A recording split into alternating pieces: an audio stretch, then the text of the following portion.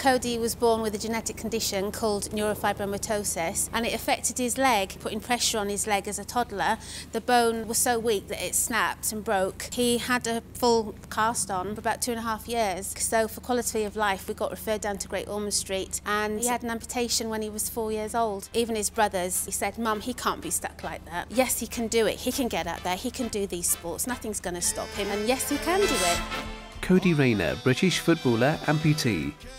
It's one of the best things that happened to me. I play karate, taekwondo, judo and football. He's such a happy little boy now. It's just amazing, all the things he can do. There's just no stopping him. It's just incredible. Rio 2016 Paralympics, the UK Paralympic broadcaster. The stuff that people are doing, missing arms, legs, function, sight, you name it, that people with all functions and able-bodied can't do. Allianz supports the Paralympic Games on 4.